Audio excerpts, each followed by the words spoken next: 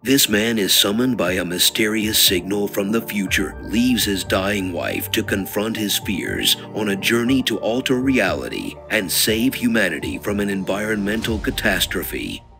The movie starts with Ethan White and Jude Mathers are workers at Chronicorp facility, the only industry who makes synthetic oxygen for people to breathe. They both are rerouting the power of a nuclear reactor so that the facility's machines can start working again. During the short introduction of the plot, the fans grasps the situation that Ethan is working hard to get extra shifts in order to get promotion and afford high-level oxygen for his wife Zan White, who is sick because she gets infected from breathing without synthetic oxygen's mask. He gives the extra oxygen mask to his wife, and she excitedly paints it with flowers. However, the severity of her sickness is depicted shortly when she jumps on him, leading his mouth to spill blood. The following day, Ethan is back on his work in the facility, while concerned about Zan too. Soon, a soldier of Chronicorp approaches and tries to take him away, but Jude stops the soldier by saying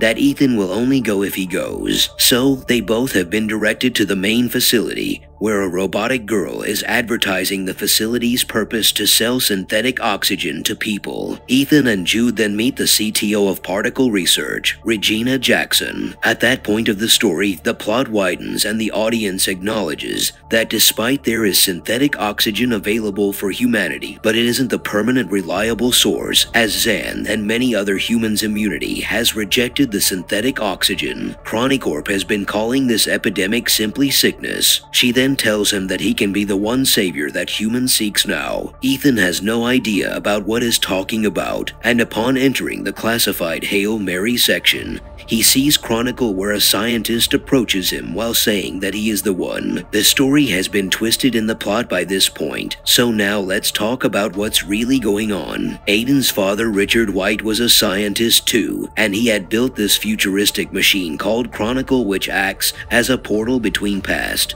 and the future. Although Ethan hates his father because Richard left him, and his mother also died because of Richard's blunder. However, Regina tells him that they have tested the Chronicle, and the other side of Portal has bounced back some pings, which assures that the future's climate and conditions are habitable again. Moreover, she also adds that they have got a message from 407 years in the future too, which says, "Send Ethan White." Regina proposes a theory to Ethan by saying that their descendants may have survived in the future, and perhaps they are calling out for Ethan because they have managed to create a cure to this sickness, and they want to hand over it to Ethan so that most of the people can be saved. Ethan suspects something off. He asks whether there is a catch or not, to which Regina says that they still don't know whether he will land safely the other side or not, and moreover, she don't know how to bring him back. What? They are sending a human into oblivion and have no backup plan. If I were Ethan, then I would choose the path what he has chosen too, leaving the facility and coming back to my wife to care for her while she is still alive. At night, when he is back at home, Zan confronts him because she thinks otherwise. According to her, Ethan's priority should be saving humanity, or saving her by going after the cure. The couple then indulge in a discussion in which Ethan's point of view is simply that humans shouldn't have to mess with time, as they can't change anything. However, Zan doesn't think like that. She at last persuades him by saying he has to try to save everyone and shouldn't think whether he can change the future or not. So, Ethan leaves Zan with a note before going. At the facility, Regina and the scientist presented a special suit which resembles a space suit. They tell Ethan that he can make a go-on journey with this suit. The scientist also gives him a futuristic artificial intelligence, Archie, claiming that it will help him out in difficult times. Ethan is terribly confused and terrified. Seeing this, Jude consoles him with the roar of the lion, and he begins to start the journey into oblivion. The scenes visually look alike from The Flash. Anyway, while you are time traveling with Ethan don't forget to subscribe to our channel and make sure to hit the notification bell so that you can't miss any future movie synopsis. Ethan lands on the Earth in 2474 AD. He gets unconscious after falling off from the sky. He wakes up soon after feeling the heat because his whole suit is on fire. After controlling the situation, he asks Archie about the whereabout, but Archie hasn't any idea. At this point of the story, the audience gets confused too, because what if Ethan gets at the wrong planet? Anyway, the misconception is cleared soon when Ethan sees a corpse lying in front of some weird gate. After taking a quick look, he sees his own name on the skeleton. This time I am with Ethan. It was a bad decision to mess with time. Ethan also finds the same device on the skeleton hand as it is on his, but with different colors. I know that the fans are thinking that what if the corpse Ethan is from another dimension, but I think it's not the case, as our Ethan here is sure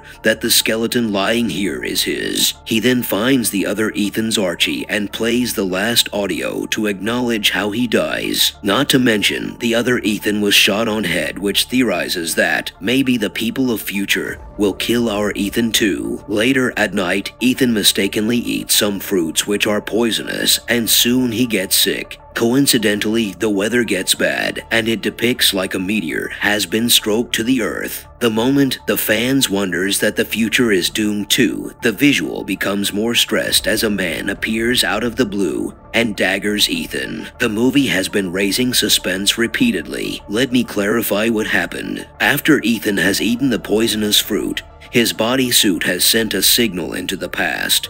And while he was on the verge of death, Jude has landed on Earth, which has depicted a striking meteor. Then he stabbed him with a cure to save his life. After that, the plot quickly changes, and Ethan shows him the other Ethan's lying corpse. Ethan proposes that Jude is here, and he saves him from poison, and this should change the course of time. However, his corpse is still there, which means that they haven't changed anything. They then focus on retrieving the cure for the sickness. They go to the Chronicorp facility, which is more like a haunted place now. Upon getting in the Hail Mary, the artificial intelligence welcomes him and wants him to activate something. Ethan again has no idea what to do, so he decides going with the flow by pressing activate button, and as soon as he presses, the intelligence begins retrieving the DNA sample from his wrist machine. The weird and suspicious thing that fans have noted in this scene was Jude has a gun, and as the other Ethan died because of a gunshot, the fans theorizes what if Jude is his killer in the future or the past. The plot has become a time paradox. The plot quickly fasts forwards to the past when Richard has successfully created the Chronicle. Upon testing it for the first time, he gets a message from someone calling for his son. So, Richard gave a box to Ethan on his birthday. He also instructs him that one day he will have to choose a different and unique path. Ethan quickly inserts his hand into the machine, and a watch-like machine is implanted on his hands. It was for retrieving DNA samples. It was all Richard's plan from the beginning. Back into the future, Ethan and Jude face a power failure. The nuclear reactor must be rerouted. The intelligence then alerts them about instability of the power. Furthermore, if the power is not connected within 3.5 hours, then the charged particles in the Chronicle will create a nuclear explosion. Jude then begins to think of a way to save themselves. However, Ethan thinks about the message that has been sent in the past to him. Someone has sent the message from the intelligence because the messenger has known about the power failure. Ethan is now suspecting Jude. He even asks him about why the Chronicorp has sent him instead of any medical guy. Hearing this, Jude gets mad at him. He tells Ethan that no one was willing to die for Ethan except him. He then consoles Ethan while saying that the messenger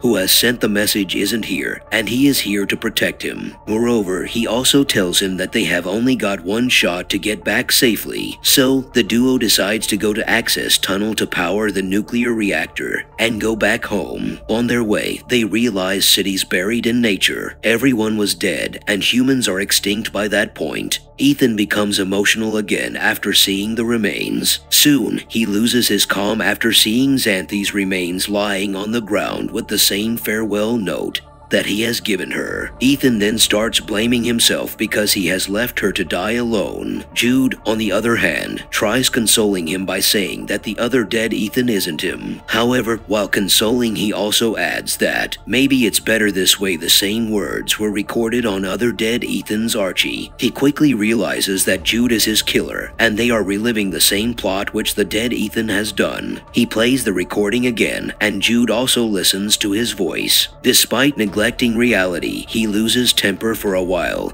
because Ethan has hidden the whole truth from him. Jude then points the gun at Ethan while saying that he is not the guy who is talking on the Archie. However, he has got a gun. Jude is in control. He simply brings him to the access tunnel so that they can reroute the nuclear reactor's power. However, after trying, they realize that they have to do it manually, and in doing so, one of them will have to sacrifice. After grasping the situation, Ethan kicks out Jude to turn on the power, and in doing so, the oxygen in the room starts fading and he falls, becoming unconscious. It seems like it's all done for our main character, but Jude saves him at the very critical moment. Back at the Chronicle, the countdown is still activated, and they have got only 37 minutes until they go back through the portal. Out of curiosity, Ethan opens a hidden door and finds his dead body still lying on the ground. The movie's plot reaches to the point where it all has started. He then theorizes that they haven't changed the future, and despite his sacrifice in the access tunnel, they are reliving the past of dead Ethan. The duo gets into a fight, in which Ethan asks for a reason about why he will kill him, and Jude is claiming that he is here to protect him